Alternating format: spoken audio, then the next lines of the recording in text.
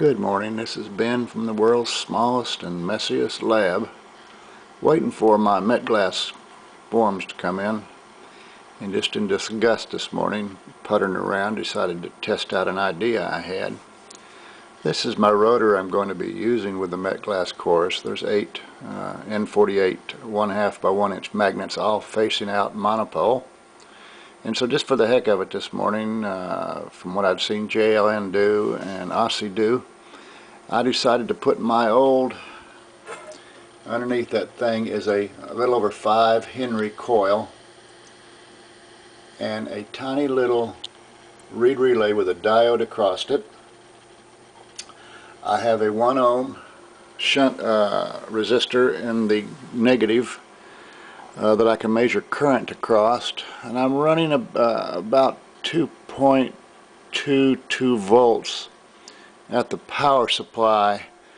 And strange. Now this is only one magnet, one coil.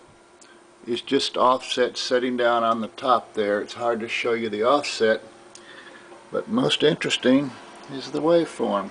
This is one coil, nothing special, running at about 2.2 volts. The top trace is the voltage across the coil. The bottom trace is the current through the coil.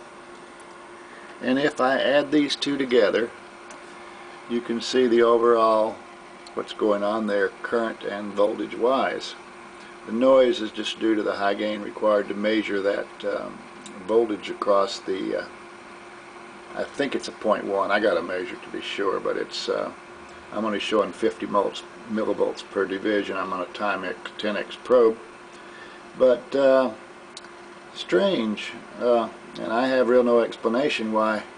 Well, I have some ideas what's going on, but depending on where you close the contacts and where the magnet is in position to the coil, as it's going away, it looks like the induced CEMF and the voltage in the coil's delay going down cancel out, and you end up with zero effective current, CEMF in the coil.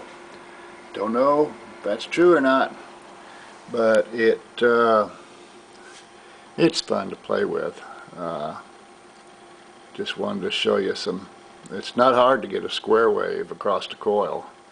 Gee, I thought I'd have to do a bunch of cancellation and stuff, but with the right coil, the right magnets, even one coil will work. Strange.